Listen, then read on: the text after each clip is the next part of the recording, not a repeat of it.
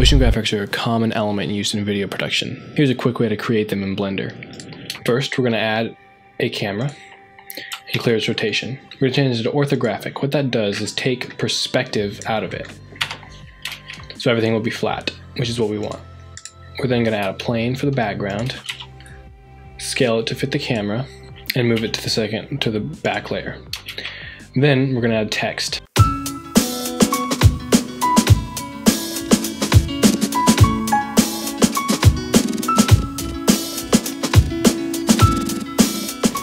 Next, let's do animation.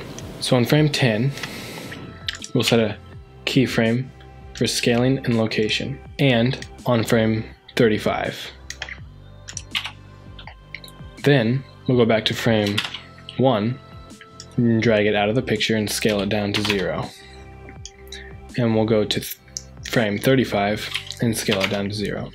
So then we have it pop up into frame and grow and then shrink out of frame. Okay. So that's really basic, but it's kind of plain and boring. And to make it more interesting, we'll give it overlap and bounce.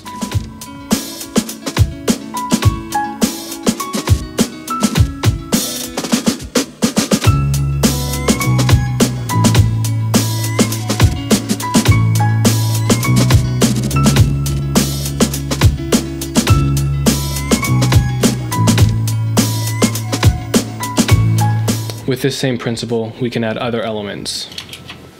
All we need to do is duplicate the empty, rename it,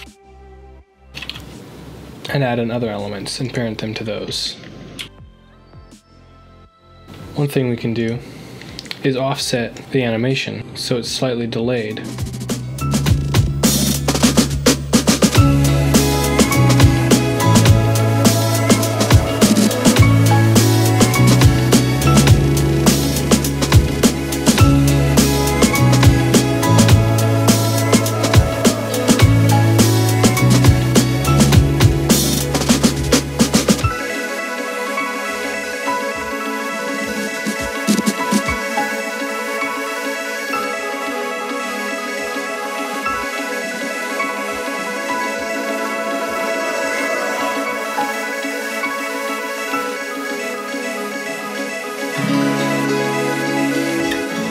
Now it's time to do some materials because it's kind of hard to see what we're working with. So let's grab the plane, go into the node view, and add a new material. Let's look at add an end material. Let's add a color ramp.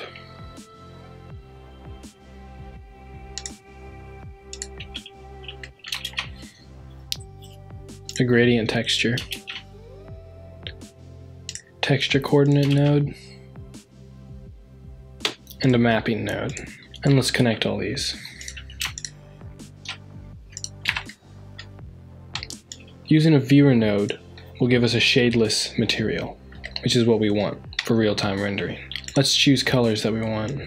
Let's choose a bright aqua one and a darker blue. Let's change the texture coordinate to the mapping as object. And choose spherical and reverse these maps. Play around with these values until you have what you like. What I'm looking for is a gradient map from the middle to the edges. I like that color. Now what we're going to do is grab the plane and drag it beneath all the graphics. Now we can see our gears are in the way.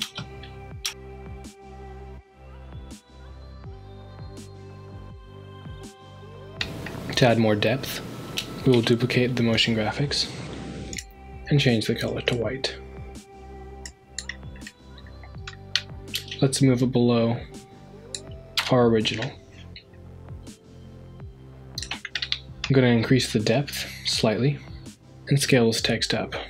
So now that we have our materials, let's create more overlapping actions and assets in the background.